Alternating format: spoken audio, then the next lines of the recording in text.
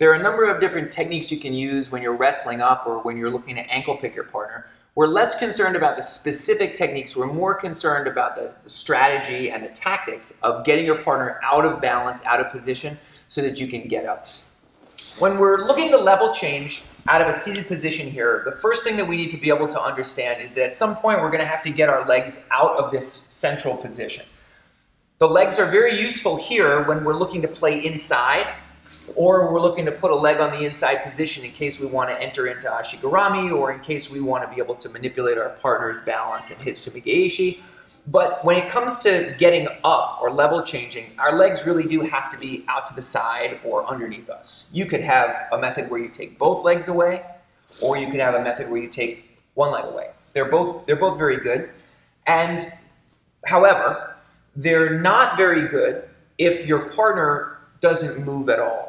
Okay? And oftentimes when people are working and they understand the idea of coming up, so if you have one leg up here, they understand the idea of coming up, they also understand that they've got to get their legs out of the way. The trouble is that when they come up with someone who's bigger or stronger, who's settled in their base, all that happens is they run into a wall. They get up, they come here, and now from here it becomes a battle where he's stronger than me, he's got a height advantage, he starts to snap me down here, and now I've come up out of my guard, I'm on my knees, but this is not the best position to be in.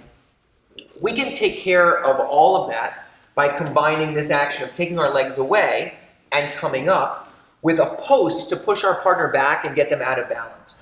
So when we see a partner working here, we'll put a leg behind us. One thing that will make things a little bit easier when it comes to wrestling up or getting up out of the guard is to have a hand behind you. So you tuck your leg, you're going to put a hand behind you. This is going to give you some base in case your partner is pushing forward. And then we're going to use our lead hand, not at our partner's hand, but rather as a post in order to be able to drive his weight backwards.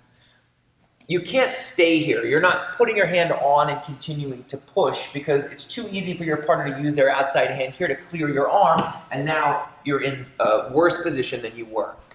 You can use this as a short post to get your partner out of balance, just long enough to get your legs away from you, and then come up. So that would look like this. Maybe we're tying up with our partner's hands. We're going to put a hand behind us, create a little bit of an angle, tuck a leg. We're going to get rid of this hand by driving our hand down. We're kind of like swiping our partner's hand away. And then I'm going to use this as a post. This post puts his head and shoulders behind his hips. At the same time, my legs are coming out.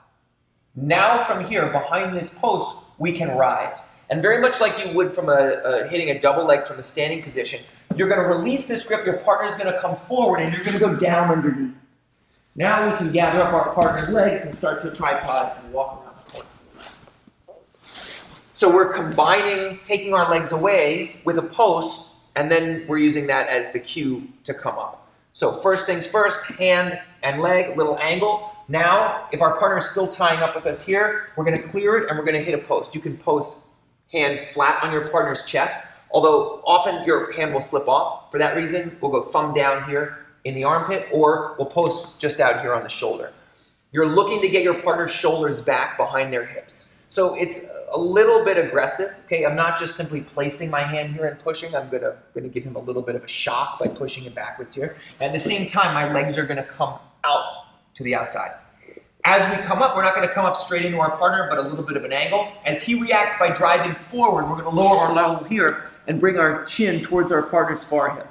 Elbow deep, get a grip, and now from here, we can walk around the corner. So if you can learn to be able to not just think about wrestling up as a matter of coming up into a position where you're on your knees to wrestle your partner, but rather as one where you've got to first get your legs out of the way and then also create a kazushi or off-balancing reaction, you're going to find that your ability to come up and to wrestle up and to be able to get your partner down onto their back is going to be a little bit more effective. So, thanks for watching. We'll see you soon.